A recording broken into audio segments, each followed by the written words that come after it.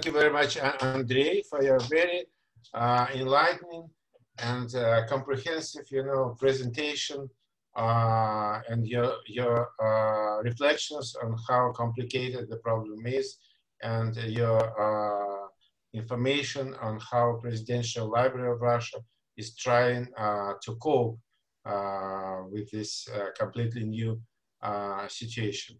While listening to you, I recollected, verses by Vladimir Mayakovsky, who wrote in early 1920s, "Communism is the youth of the humankind, and it is youth to build communism." So young people like you are to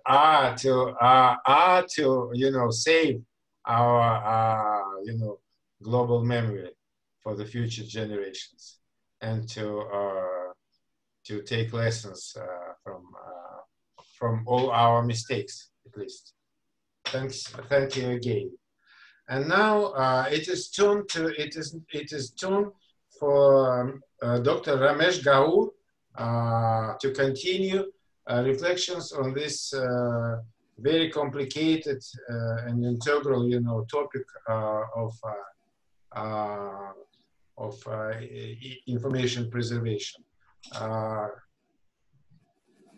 In 2011, there was first ever UNESCO conference on information preservation, and Ramesh Gaur participated in that event, and Moscow Declaration on Digital Preservation was adopted at that conference, and this was the first ever more or less, ramified document describing and analyzing and structuring the problem of information preservation. Since then, many steps were made to approach the better decisions on how to preserve digital information, although the scope of problems is enlarging with every day coming.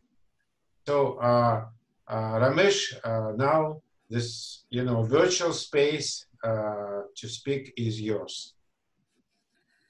Thank you, Dr. Kunjev. Let me first thank and congratulate you and Professor Rao for bringing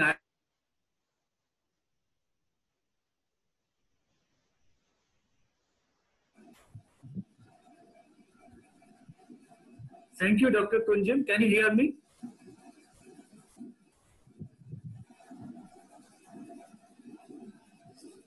So let me congratulate you. Yeah. Let me congratulate you and Professor Rao for bringing that to India. I think this is the first time India has this conference, if I believe. So thank you very much.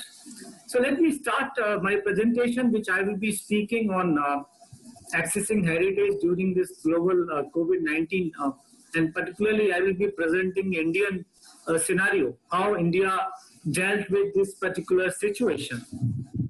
So just now you have a presentation, excellent presentation from my colleague, Dr. Indira, who has talked about web archiving. So here my presentation will be focused on libraries and archives of heritage and documentary heritage. So before that, I just want to give you my background, like how I have been associated with preservation and access to the cultural heritage over 15 years as a dean and director at Indira-IAC-UNESCO Center for the Arts. IAC-UNESCO is one of the premier research institute in the field of art and culture in India, promoting and preserving Indian cultural heritage. And as a head of the resources here at IAC-UNESCO since 2004, I have been looking after the work. In 2017, I was appointed as National Coordinator for Expert Group of Memory of the World Program in India. And later in 2018, I was appointed as an International Advisory Committee member for UNESCO Memory of the World Program. I also represent a program advisory committee of IFLA on global cultural heritage. Besides, I have been engaged in various projects like setting up of International Center on Documentary Heritage in South Korea. And I also associated with Digital Dunan project of China for 5 years as international expert. Apart from that, in South Asia and other Asian countries, I've been very closely working. My background, with my background and my association with all those things, like just we are hearing about web archiving, but in recent South Asia, we are still wondering that our library, archives, and cultural heritage is still not on the web. So the advanced level of web archiving comes later. We are still, and one thing I'm sorry to say before my presentation that my experience says, although we have several programs, IFAC program, UNESCO Memory of the World program, and IFLA is also doing a lot of activities and programs, but somewhere in South Asia still we have been seeing a kind of deterioration in terms of preservation and access to the particularly libraries and archives heritage and cultural heritage in real sense. So somewhere I think the programs like IFAC and MOB all have to come little forward in really taking up issues which are not directly linked with the European countries and the Western world, because here still the technology is not at that level, and there is a need to have some kind of, like even when we talk about disaster risk reduction policy for information preservation, hardly that exists. So I think there is a lot to be done, but I do agree with everybody that what Mr. Ernesto, Assistant UNESCO Director General said, that now more than ever people need culture. Culture makes us resilient and it gives us hope. It reminds us that we are not alone. That is why UNESCO and other IFLA bodies are having several programs. So we need to understand the importance of culture and the libraries and archive as a repository of cultural heritage. We have different kind of heritage, but here I'm focusing more on documentary heritage. I'm not talking about tangible or natural heritage. I'm focusing some part of intangible cultural heritage and mostly documentary heritage in India. When we talk about Indian scenario, how documentary heritage and other heritages archives in India, Ministry of Culture is one of the most important organizations under which there are 45 institutions which have been divided into 3 categories. And the organization, which we call it knowledge organizations, responsible for documentary heritage preservation and access. That include National Library, National Archives, then number of other Nehru Memorial Library, Rampur Raza. Since there are several of libraries and archives comes under this knowledge organization. And then second category of organizations which deals with tangible cultural heritage, including Archaeological Survey of India and various museums. And third category of intangible cultural heritage is organizations like National School of Drama and IAC, which I represent, and various Western Zone and Eastern Zone cultural centers and several other organizations. So that way, most of the cultural heritage is being managed by the 45 cultural institutions under the Ministry of Culture, Government of India. But beside that, there are several other institutions like state archives, state libraries, state and state level museums. And also some universities are having special collections or rare and art collections, which also they have manuscript libraries and other collections. I estimate India possesses about 10 million manuscripts, and it is a vast heritage of various kind of photographs, prints, and non-print material.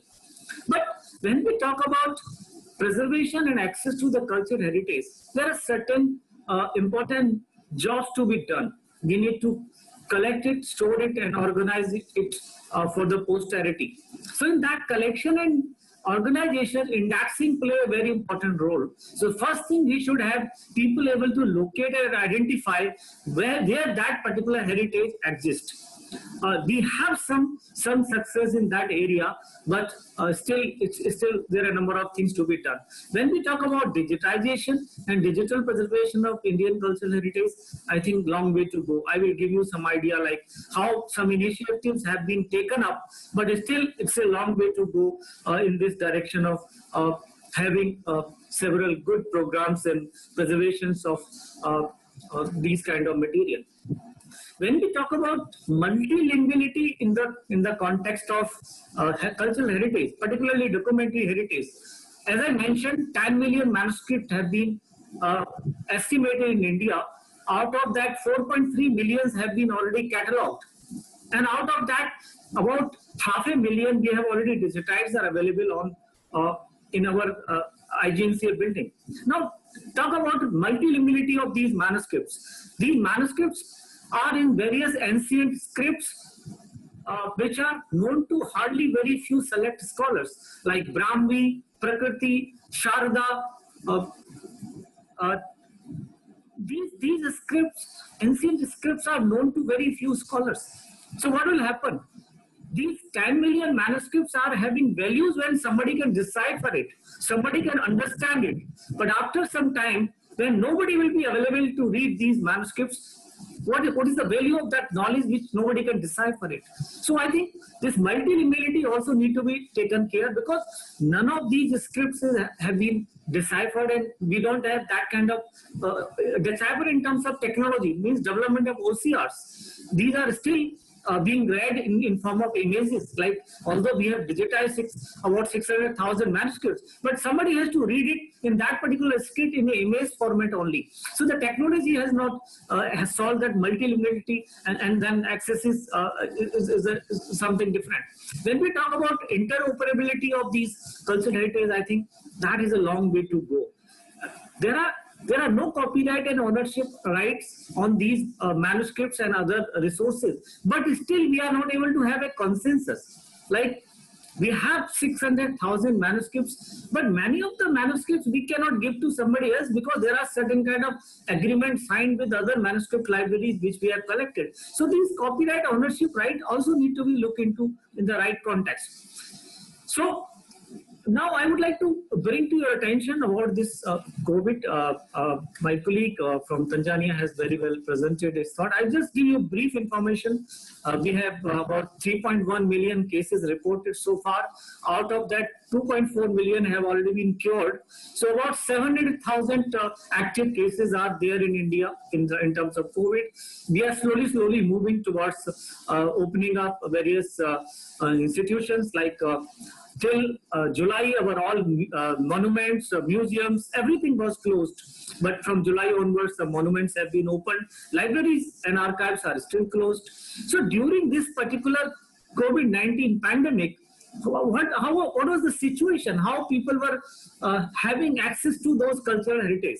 Like, you need to have remote access, because when you are under lockdown, the access should be available at your doorstep. So I just want to give you some background, like how we are able to solve that problem, or are we capable of handling that kind of situation? Definitely, when we talk about working from the home, we have been working from the home, but key issue was that, is that cultural heritage, documentary heritage accessible on internet anywhere, anytime? My answer is no. Why? Because most of the libraries and archives in India are still looking for a proper digital archiving system. Number of digitization projects have been undertaken, but still, I'm talking about 10 million manuscripts.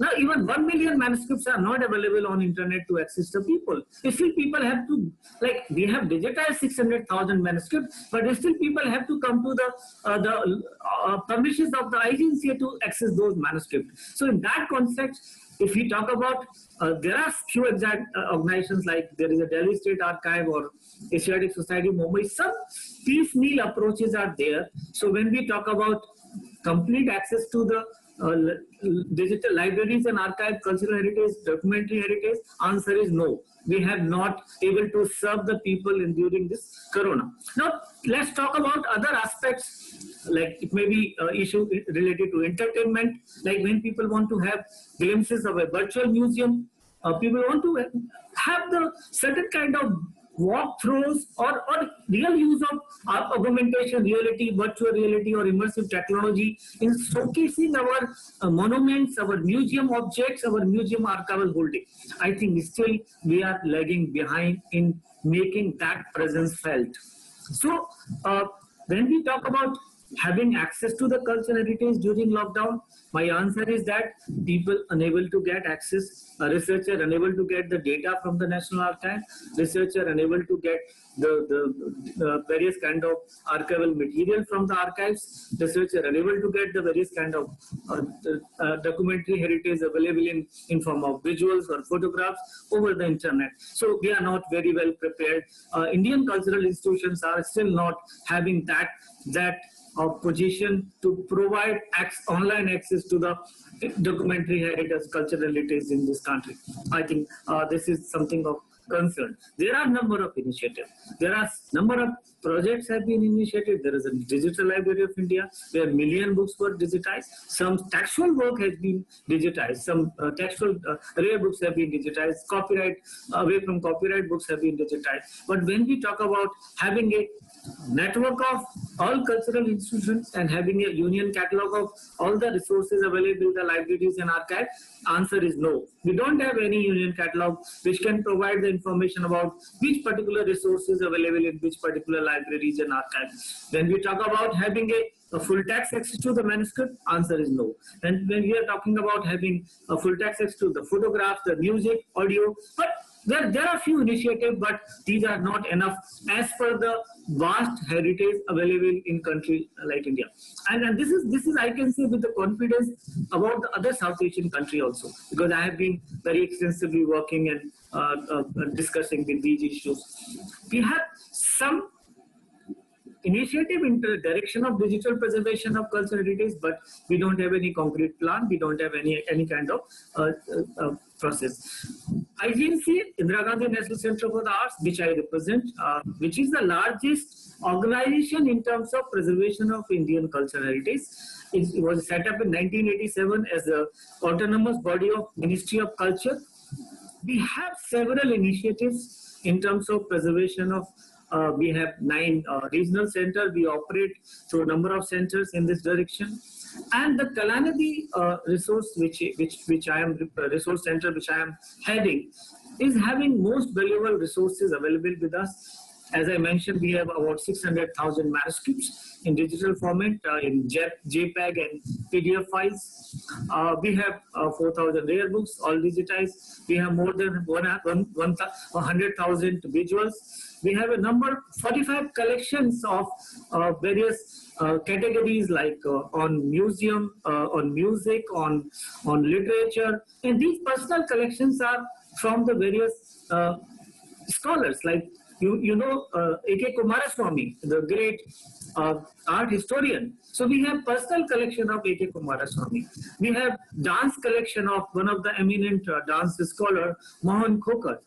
We have sculpture from various collections of Lansdane. We have photographic collection of eminent photographer, 19th century photographer Raja Dindya. We have photographs of Cato Venshaw. We have paintings of Elizabeth Brunner. So we have such a valuable material.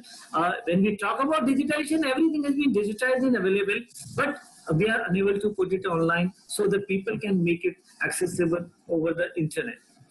Now, as I was talking about the manuscripts, this National Mission for Manuscript was launched in 2003, and under that I have already clearly mentioned, when we talk about preservation and access to manuscript, a large amount of work has been done by National Mission for Manuscript and IAC-UNESCO. As I mentioned, 4.3 million manuscripts have been catalogued. Catalog is accessible over the internet. Over 81 million folios of the manuscripts have been conserved. As I mentioned, 600,000 manuscripts have been digitized. Over 85 books have been published, a number of catalogs have been published, various training workshop has been organized, various kind of workshop in the form of various kind of program, and to enhance the online presence of IGNCF, we have number of projects which I would like to put to your attention and would like to show you that we have been doing number of digitization in multimedia project. And one of the very important project is the National Cultural Audio Video Archive. This was initiated in 2018, and under this project, we have already digitized and digitally archived 30,000 hours of audio video recording, and it is free under open access. And our aim is to digitize about 300,000 hours of audio video recording in the future, and work is still going on. In IGNC itself, we have another 75,000 hours of audio video recording which need to be put on this particular platform. So this is a recent initiative, and we are moving in the direction of preservation and access to audio video cultural material in form of this National Cultural Audio Video Archive database.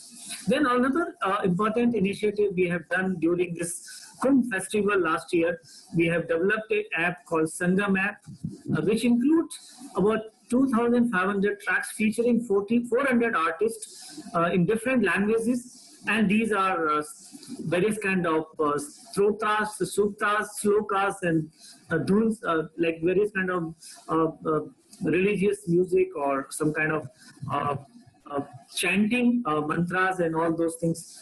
This is also available online. It is mobile app has also been developed. Then another important initiative we have done, which is accessible, the creation of Vedic Heritage Portal. Vedas are considered the most ancient literature in the country, and Vedas are considered very, very important for India, and to provide a single window access to all the literature, all kind of resources on Vedic traditions, text, publication, and various kind of interpretation in English and Hindi. We have launched this Vedic Heritage Portal, which is accessible to various people over the internet. Portal was launched in 2019 and having very large popularity in terms of that. Besides, there are small projects where we have launched some kind of multimedia DVDs and some kind of multimedia programs. Like Thanjavur Bradeswar Temple, we have launched a DVD. We have about 200 DVDs available on, and we have also several films and documentaries on various cultural heritage aspects, like we have on Geet Govind, we have on Devanarayana, Dasi, we have on Agni Kanya. We are coming up with the DVD on that. So that was the access to the resources. But during this COVID-19, one thing I can say with the proud, we have converted our all regular programs, because IGNC is having several programs every day in form of seminar, conferences, lectures, and fairs, festivals. So we have converted almost all the programs in online mode. Like we have started a IGNC Facebook series, live series. Under that, folk artist, the musician, the archaeologist, the art historian, everybody is speaking in this particular platform. Apart from that, we have converted our exhibition into virtual exhibitions. Several exhibition has been launched, virtual exhibition has been launched. We have converted our seminar into webinars. We have converted our book discussion into virtual discussions. We have converted all our online memorial lectures into online lectures, and all kind of like fair and festivals and Kavi Darbars, and so many every day one and other program is taking place. So we can say that we have not disappointed our Indian community, people, artists and art lovers in terms of keeping silent. We have, and in several other Ministry of Culture institutions in India also have done wonderful work in providing various kind of resources. This is the one area which we can say that we have done successfully, reaching out the people and entertaining them, informing them, and providing various kind of value additions during the lockdowns. one last thing which is very important I would like to highlight here, that public libraries play a very important role. It may be information preservation and access, it may be in Memory of the World program, or it may be access to all kind of cultural heritage. I think a long ways to go in this direction. We have currently about 46,000 public libraries, and we need minimum 400,000 libraries to serve 133 crore people in India. So in this direction, there are several efforts to be done, and we need to have more public libraries in India. And recently, our Prime Minister is very keen that optical fiber connectivity is reaching out to Blazes and Blaze Panchayat. So we may have 2.45 lakhs Blaze Panchayat library, public library system to strengthen this particular thing. I will try to finish in my time. The last thing which I want to, last two slides I want to conclude, and I will say that this cultural heritage belongs to the humanity. And you cannot restrict it in the boundaries of a particular community or state or country. So, like UNESCO, so all programs are in this direction. But somewhere during this last decade, it has been felt that there are certain kind of misconceptions, there's certain kind of mindset.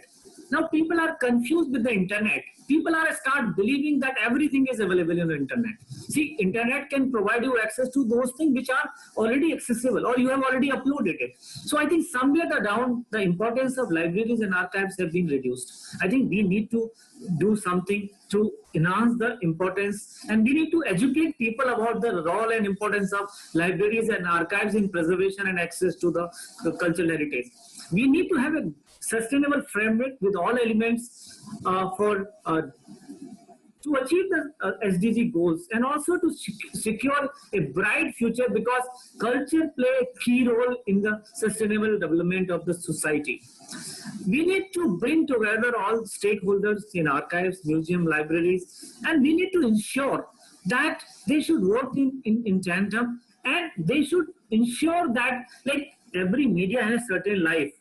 It may be microfilm, it may be photograph, it may be glass plate negatives, it may be paper, or it may be palm leaf.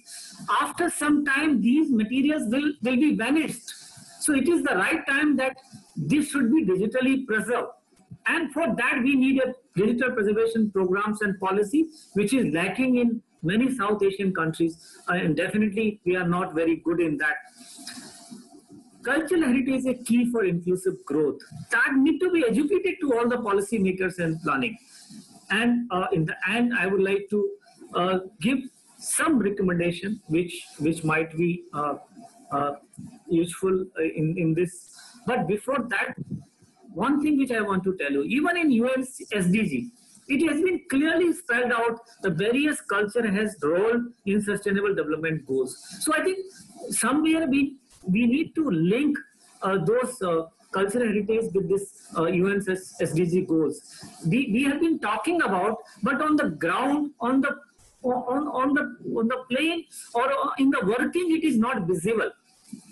It is very good in the documents. It is very good, very good definitions, very good programs have been laid down. But practically, these programs are not being implemented. So somewhere, I think we need to ensure, it may be IFAP, it may be UN SDG, it may be UNESCO Memory of the World program, UNESCO ICH, any such program, they need to be translated into the reality. And that once that happens, only then we can achieve these objectives which we are talking. For that, we need to have some kind of advocacy, some kind of awareness, education to the policymakers, to the planners. They should understand the importance of these programs and policy, and they should translate into the action plan. They should provide proper funding. They should provide a proper platform to have this kind of program in place. And basically, we have lot of material available in our manuscript, in form of manuscript, on visuals or photographs. Somewhere I think there is one more mindset that copyright issues are also misinterpreted. We have not taken those copyright ownership rights in the right context. So I think we also need to look into that when we are planning to put something under open access, because I am a strong supporter of open access, and we can only achieve the sustainable development goal, or we can only achieve that objective that cultural heritage belongs to the humanity when we will be able to put it on under open access on the in the public domain, so people can access to that. So in this context, I have 3 recommendations because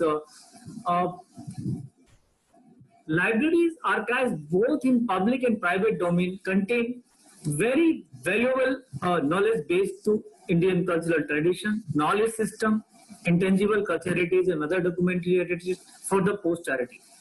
This material should reach out to interested scholars worldwide in an easily online accessible format with the help of digital technology. And for that, I think it is an important need. I'm talking this in context of India, but this may be applicable to many other countries, to set up a consortium of documentary heritage institutions involving all stakeholders on the basis of private-public partnership model, along with creation of special funds for digitization and digital archiving of libraries and archives to explore the knowledge available in these resources, to utilize the same for sustainable development of the mankind. Why I'm studying public-private partnership? Because government can never have that kind of funding and opportunities to do all these activities. Another thing, the big technology giant, like India is considered IT superpower, but that best brains works in Infosys or TCS or in Microsoft or in IBM, not in government institutions. So I think those public-private partnership is very important. Second important thing, we don't have any disaster risk reduction policy. Safeguarding documentary heritage in disaster situation by developing disaster risk reduction policy. Like during this flood, every year we lose a lot of libraries. It may be in Kerala flood or in Bombay flood or in Chennai. We lost a lot of valuable heritage, documentary heritage. So we need to have and there are several cases worldwide. It may be terrorist attacks or it may be a war-like situation. So we need to have a disaster risk policy for cultural heritage. And last thing which I want to propose, that after digitization, to develop a centralized digital repository on Indian documentary heritage for universal access to and digital preservation of documentary heritage. Because I strongly believe, like these 10 million manuscripts which I am talking to you are in different scripts. Many people outside India also know those scripts. If we are able to upload those 600,000 manuscripts available with us, many scholars working in US and European, many Indian Asian study centers, they will be able to decipher these manuscripts. And then we will be able to know these manuscripts which are on architects, on alternative medical science, on astrology, on astronomy, on mathematics. So somebody can decipher and find out there may be some treatment to the disease like corona or COVID-19, because alternative medical science of India was very, very strong and very well established. So I think we need to look into this in ancient knowledge system. And I hope a program like IFAP and or other international programs will look into that. With these words, I would like to thank Professor Rao and IFAP for giving me this opportunity to share some of my scattered thought, because I try to mix up many things, but my ultimate aim of this presentation is to create an awareness that long way to go to really provide universal access to documentary heritage in India and other South Asian countries. So with these words, I will share my screen, and I will come back to the screen.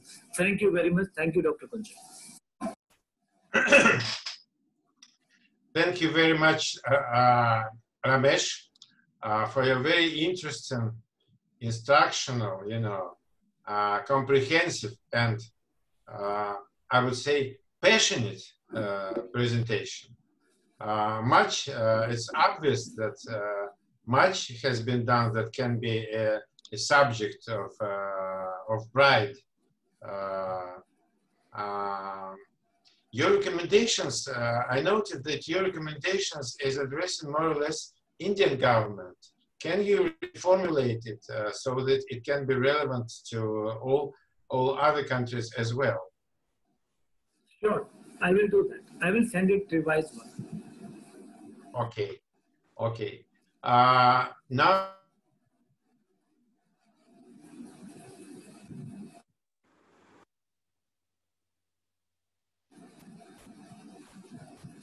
yes, sir.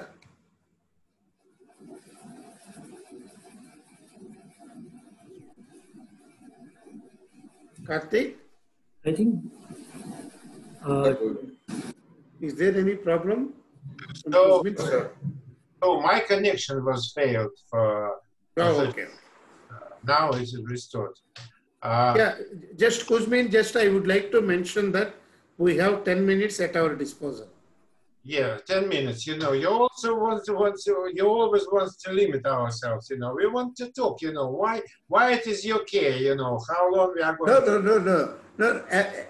I am telling you, it is up to you to decide. Yeah. Okay. I told that. Yeah, I'm much kinder than you are. So, ladies and gentlemen, we have heard, you know, 3 wonderful presentations, and now I would like to invite you to ask questions to each other, and also I would like to invite our audience, you know, to ask questions from our speakers, please. Yeah, if you remember, we asked participants to post their questions in the chat box. They have already posted. So I think you can ask each speaker to respond to the questions that have been posted already in the chat. Okay, this is another mode, you know, of sharing.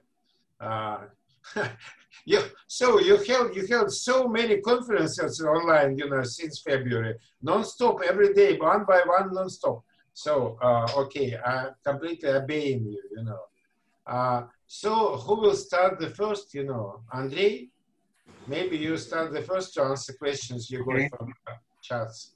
Yeah, thank you. Okay, I'll start. I've got 2 questions from the chat. First one from Ramon Artazan. Have you encountered efforts toward historical revisionism? For myself, I have not studied information sources because I'm more technician, but colleagues from our organization, other organizations face manipulations related to photographs and archival documents relating to the Second World War. Also, this was discussed at the government level, and our library, together with the National Archival Agency, launched a project that demonstrates a complete selection of digital copies of archival documents related to this period. This is done so that everyone can check the original document and verify the accuracy of any information. So I can share the link to this project, and this is a project to be used as a proof project for all projectile manipulations. Also, we've got a question from Université Nationale. It's about contact. Yes, sure. As I said, our library is still in the process of developing a program of web archiving, but we are ready to share our knowledge. So I can leave my contact and we can be in touch and we can share every experience we gained. We'll be glad to. Thank you.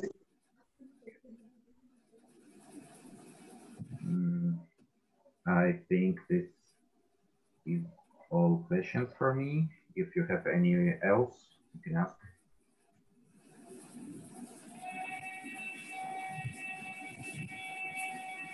Okay, Andrei, have you answered all your questions?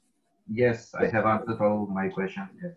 Okay, thank you, sir. Thank you very much. Now it's a turn of Ramesh Gaur to answer questions he got from the audience. Thank you, Dr. Kunjan. So there is a question. How do you think one can rebuild of people lost in libraries over the last decade in favor of the internet as information source. Is there even a ray of hope to regain such a trust?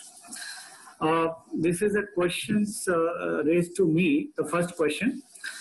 My answer is that I think there is certain kind of misconception about libraries and internet.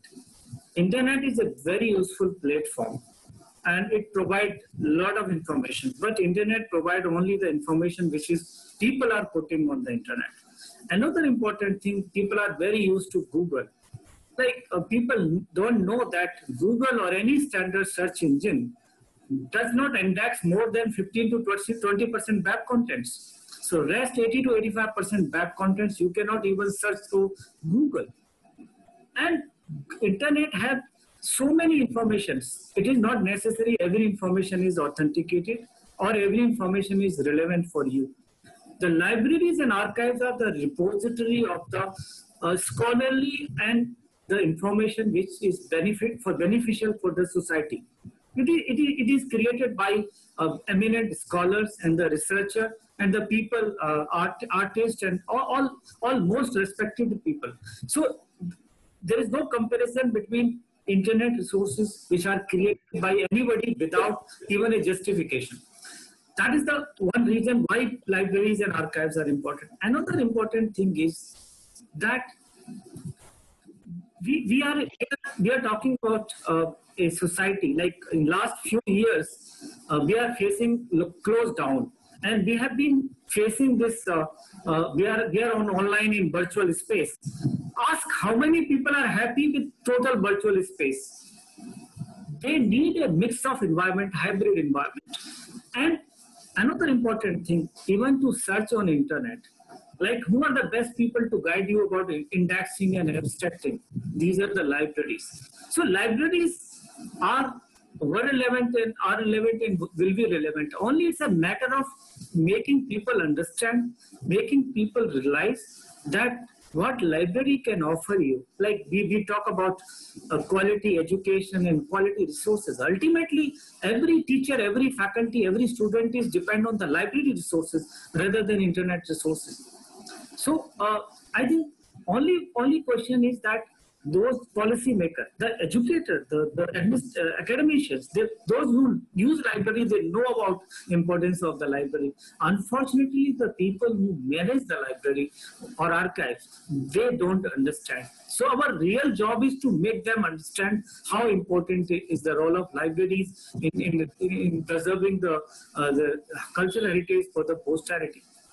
And I think it's not a very difficult task. Only thing is that we need to come together. These programs we are talking about, IFAP or all kind of national, international programs. The people who are managing these programs, they have to have some kind of action plan to create an awareness and education. So these are my thoughts about in creating awareness about library. There is another question. Somebody is asking about various repository at IGNC. We have documents or archival material in different forms. Most of our material has been digitized, but unfortunately, due to certain lack of funding for a good archival system, or due to certain copyright, we are unable to put it on internet. Only we have on internet is this 30,000 hours of audio video archival material and Vedic Heritage Portal. Rest of our 600,000 manuscripts are digitized but available only in the server and local DVDs, etc. Similarly, we have thousands of photographs and we have thousands of paintings, and so all these repositories have been cataloged but not accessible over the internet. So if suppose somebody has to come to IGNC, they can get the copies or somebody can request a copy, but they cannot get a full text or full copy available on internet. So in that way, a repository are having just some repositories are available, but not all. In terms of our videos and multimedia presentation and films, the complete listing is available on IGNC website. If you want to have any multimedia video, walkthrough or Bradesar Temple or on Dasi traditions, or on various kind of Indian cultural Ram Leela or Ramayana or Mahabharat. We have all those DVDs available on sale for various people, which they can acquire it. So I think these were the two questions I had come across. Rest, I am not able to see any other question directly raised to me. But one thing, last thing which I want to tell about this reservation and access to the culture. Yeah. That, as I mentioned, that we have very good programs and policy. I think somewhere, like I'm representing India in terms of UNESCO Memory of the World program. Last 2 years, it is difficult for me to make people understand about the program. Even in the government, even libraries, the program is meant for the libraries. Preservation of documentary heritage. But no librarian in this country knows about this program, how to implement, how to submit a dossier, what is the importance of registering in a national register or international register. So I think biggest job is to do a lot of awareness, advocacy for promoting these programs and making people understand the importance of these programs, maybe MOB or IFAP or ICH or any other program. Okay, Ramesh. Can I conclude? Or you want to say anything else? Yeah, that's fine. That's my last comment. Thank you. Okay. Now I would like to know if someone has another questions to our speakers or wants to say something additional to what we have heard. I think Rafael want to ask some question. Evgeny, I've got a question from two people, general questions, please. From Therese, if I could read that for you, please. In your research or experience, have you encountered ways to address challenges in documenting, preserving information, especially in places with unequal access to information technology? Rachel, this question to whom? To me or? It is to the session's presenters. I have a second question, perhaps, Professor Ramesh, if you want to consider this one also.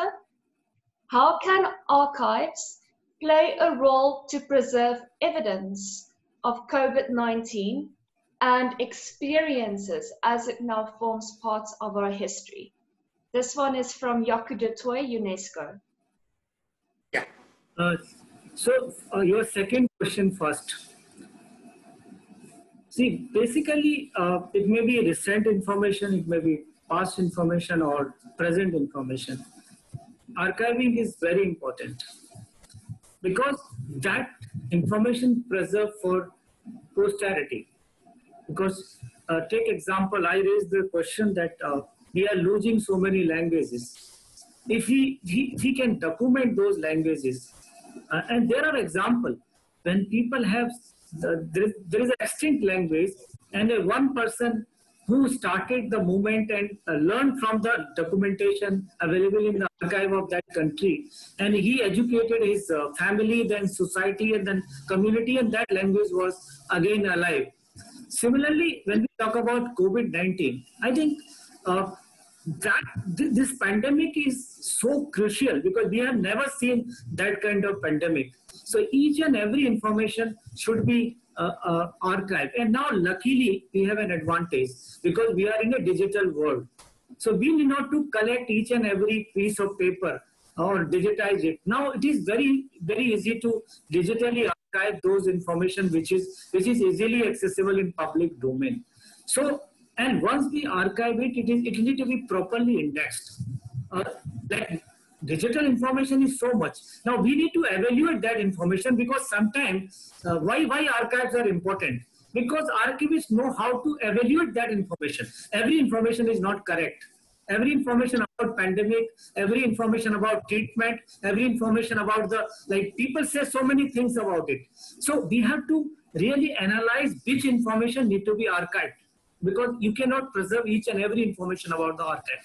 Like there may be people, there may be repository on internet. Internet may be having, like Andrew is talking about web archiving. Most of the information available on the internet may be available in the future also. But when you search from internet, you may be getting a fake information, you may be getting a disinformation or misinformation. But if you archive it in a proper archive, you will get only the authenticated and most relevant and most valuable information. That is the importance, and that is the role of an archive in preserving and documenting any piece of information. And similarly, that can be true in case of a pandemic like COVID-19 also. Second, regarding your, that was the first question. Yes, the second one was in challenges in documenting or preserving information in places with unequal access, such as rural areas, for example. I will give you an example. Recently, we have done a documentation of healing practices in India. So we did we did a survey and documentation of healers who are spread in the rural areas, in hilly areas. We took 3 states, Mizoram, Arunachal and Manipur.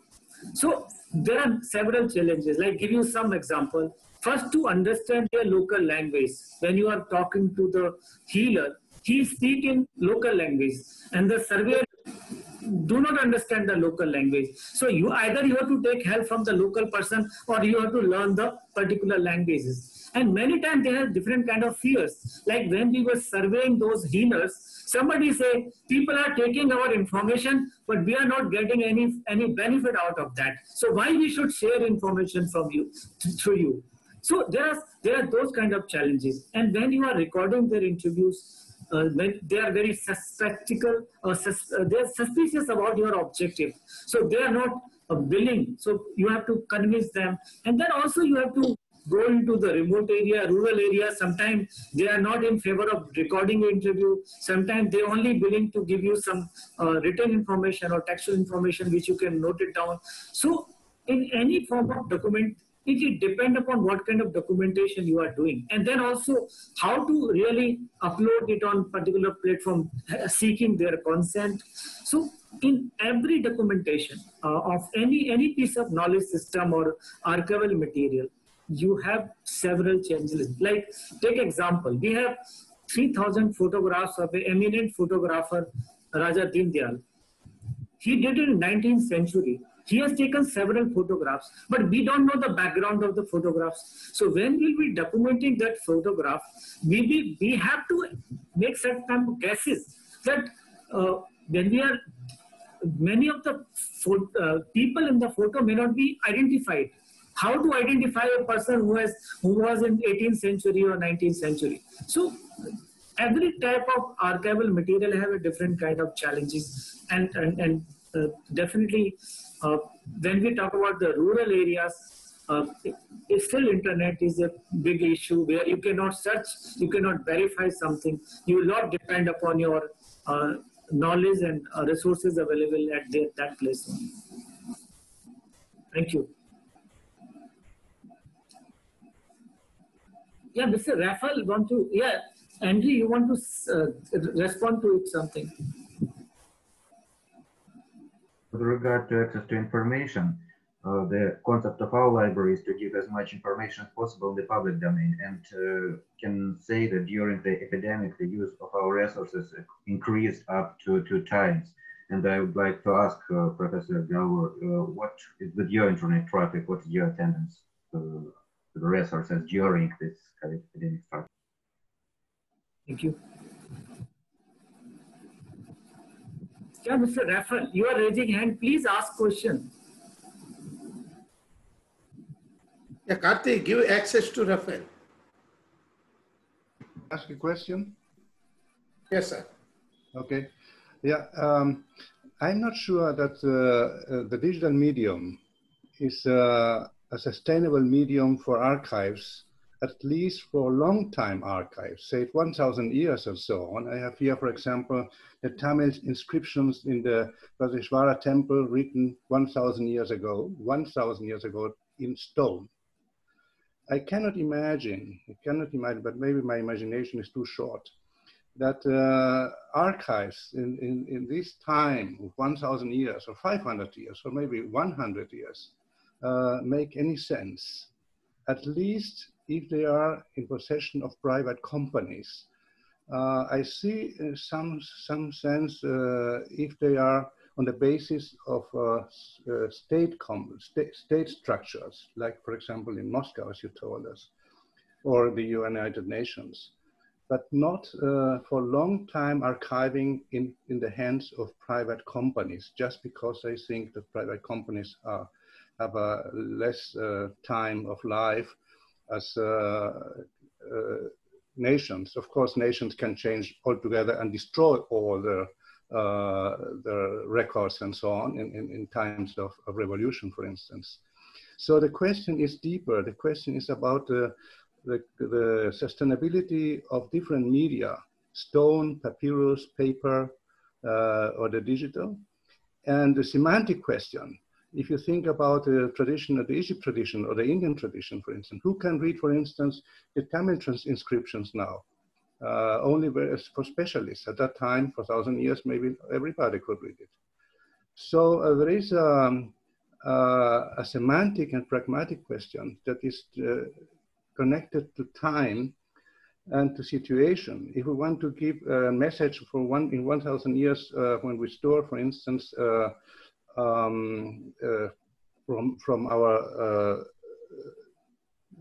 different kind of I cannot find a word in English now. If we want to save information for 50 or 100 or 100,000 years, and this is an issue of archiving, long-time archiving, then I see a question that we should think about it. But also, if the state is paying for that, it costs a lot of money, as you know, to make a transition from one system to the other in the digital medium. So just to put it in one simple sentence. Shall I respond? I love to answer this. And this is the area I'm also concerned, because I fully agree with you. Digital media is not having any fixed life. It is very uncertain. A server can crash in fraction of second. So that's why I always advocate that we should have always multi-format. Like, give you an example. When we decided the preservation of manuscript, we have microfilm manuscript as well as digitized. Because I believe microfilm is the long-term preservation media. And I always recommend that for most valuable archival material, we should not just depend upon the technology. We should also microfilm them, because every archival material, except even stone inscription, have certain, after some time it will also deteriorate. So we have to make copies, and these copies should be made in microfilm and digital.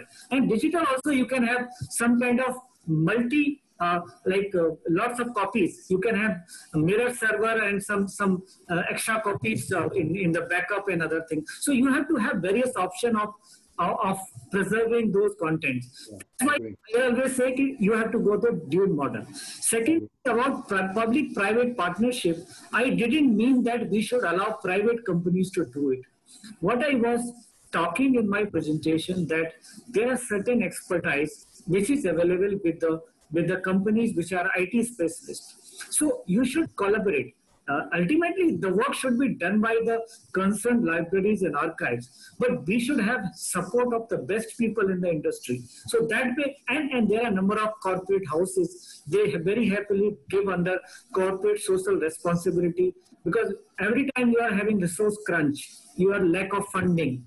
So you should identify some big industrial houses who can donate money for preservation of cultural heritage. So that is the kind of private-public partnership I was talking in my recommendations.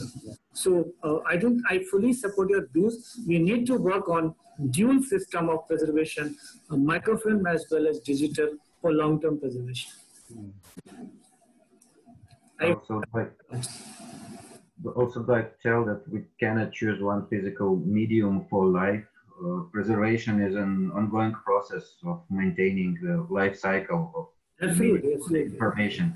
So we need to maintain it and to check every time. You need to regularly migrate or migrate from one version to another version, from one software to another software. It's a regular. Preservation is all about migration. This is very expensive. If you have a large collection in the hands of the state, not of a private company, which can die from today to tomorrow. Suppose in the States have a long life for 100 years, for instance, or 200 years in case, then you have to invest a lot of money to make the transition from one system to the other. Supposing that the producers of these systems, the IT industry, still has some kind of documentation of that allows you to make this transition. So I think this is another question of archiving in the digital age, that we just think about it. I think indeed, if you have different media, paper and stone or whatever, or microfiche and so, it makes things less vulnerable. The French philosopher Derrida wrote a very nice book on the mal d'archive. So what is against the archives is, of course, death. Archives are fighting against death, destruction, and so on. This is a very interesting piece of literature about archiving, and why our cultures are in a struggle against the entropy, if you want, of the medium, or also of the semantic, of the understanding of what is transmitted. And I think this is a very interesting question also from the ethical point of view, that we should put into our luggage information ethics in this century. Yeah, I agree with you that you cannot allow others to take charge of your resources. Ultimately, because beside informative ethics, authenticity is another issue in digital world. Like when you digitize a particular resource, how to maintain the authenticity of that? Is it real or original, or it is a copy of original or not? So there are a number of issues in digital world. But when we talk about like limitation of funds and limitation of resources, either we have to be very selective. Like take example, we have 4.3 million manuscripts identified. Now, many of these manuscripts are in multiple copies. So you need not to preserve every copy. So you have, and also you need to make a selection that which one is the most valuable manuscripts. So like when you have a limited resources, you have to be very selective in choosing the most valuable and most appropriate resource. Should be digitized first, or digitally archived first, or microfilm first. So see, funds play a very important role in this entire process. But somewhere I think libraries and archives are suffering because, particularly in India, the state funding is not sufficient, or state funding is not enough to meet the challenges of preservation of this large and vast cultural heritage. Like we have a lot of knowledge systems, like it may be Vastu Shastra, or it may be like healing practices I am talking about. So a lot of video documentation is required. So somewhere down the line, I strongly feel like somewhere there is a need, there is a scope that people, I see this is a good opportunity for the companies also, private companies also, to enter in that domain. I'm not against, suppose a private company is investing in documenting the healing practices in India and can create a database of healers in India. And that is not just a kind of business, it is also a social business where you will be preserving the dying art, because after these healers, the practices will not be known to anybody. So if suppose some private company come forward and document those healing practices, I will be the person who will, as a library professional and archivist, I will support that company that yes, you are doing a social cause. At least you are preserving those healing practices from the extinction. So maybe I always differ. My aim is that things should be available to the people. It should be publicly accessible. And as a strong supporter of universal access, I always say that these practices should reach out all over the world to the entire humanity. Whomsoever is doing it, I don't mind it.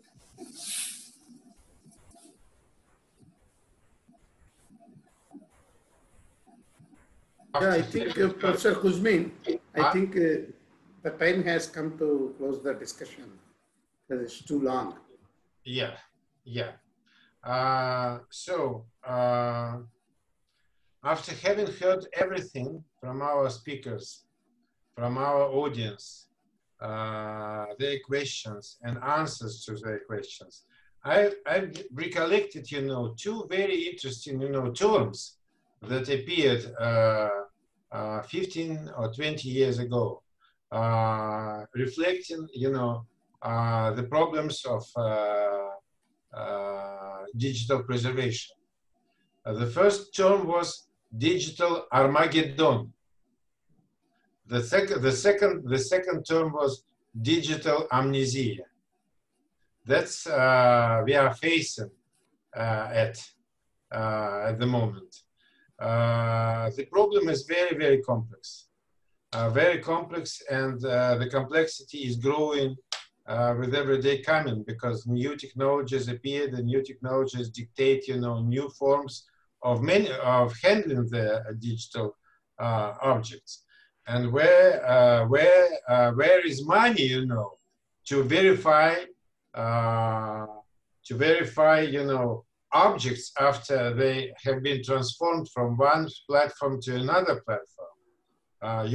From your personal experience that sometimes if we try to copy one simple Word file into another platform, sometimes we get something absolutely unexpected, and we don't have time to even verify our own, modest, volume of information. And how about the huge amounts of information, in which the most difficult to me is how to select the most appropriate, the most valuable parts of information from digital social media and other, digital messengers. In Russia, for example, the center of political discussions, the most interesting and critical political discussions, now moved to these messengers, Telegram, Facebook, and others, not in traditional media and not in traditional books. Of course, the risk that we will lose memory, our collective memory, and we will not be able to use the necessary information in decades or in hundreds, in centuries, like Rafael asked absolutely fair question. What will happen in 1000, Digital objects, that we are trying to preserve for eternity cannot be put on shelves like books, and to be considered that they are preserved. They must be transformed, migrate from one platform to another platform with the verification of what we got in the next platform. Who will select this? Education is degrading. Where are so many philosophers who will be thinking and rethinking on what should be preserved? So the problem is very complex, very integral, multi-leveled, multifaceted, multi-aspected, and I think that we are very easy going and easy thinking about this problem.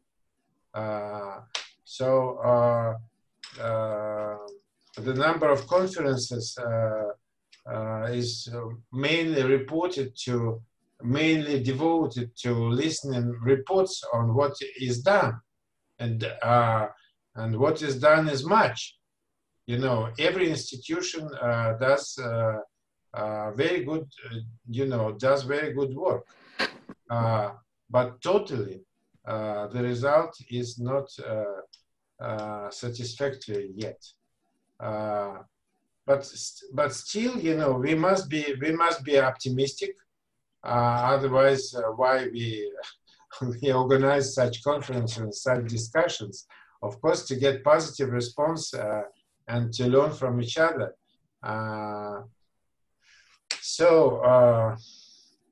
This discussion, how should we organize, you know, all work on digital preservation is endless, and we should continue this. And tomorrow we are to discuss other two IFAP priority areas, which is closely connected to digital preservation. It is the use of information for development. How can we use, and what can we use, or what we have preserved for future happiness, you know. And the second one is information literacy, because information literacy presupposes that our ability to preserve, not only search information and create information, but also preserve information according to national laws, you know, according to maintaining copyright and rights of owners, and so on, in order not to be charged in crimes. Thank you again. Thanks to all speakers for wonderful presentation. Thanks to audience and listeners for your patience and for your devotion to understand the real huge problems which are topical and burning to IFAP.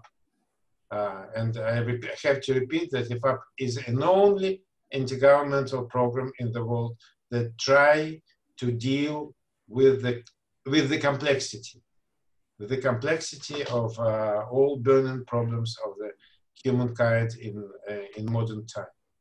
Thanks again. Yeah, I thank Evgeny Kuzmin for chairing this session, and also the speakers of first session and second session of the day one for the very valuable presentations. And I hope that all of you will join tomorrow at 16 hours India time again to discuss further on the other IFAP priority areas and in COVID times. And I also I would like to remind all speakers and the partners that today we have shared Hyderabad Declaration. So please go through it and give your initial comments, because we are going to introduce this declaration formally in the valedictory session day after tomorrow. So I request you, I know that all of you have time, but take some time at least to give your quick initial comments, so that again after putting it in the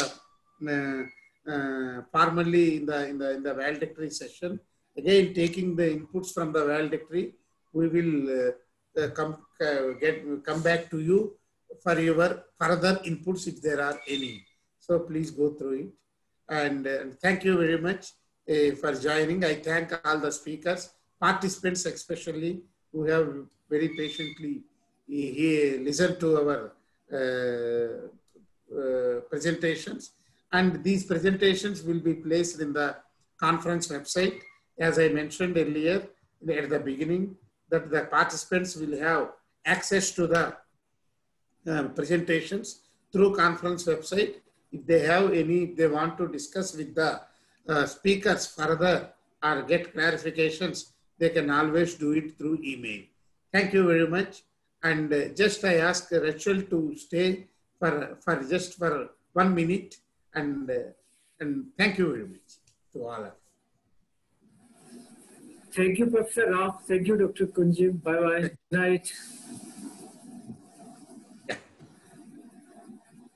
Bye-bye. Bye-bye. Bye. Oh, you are there.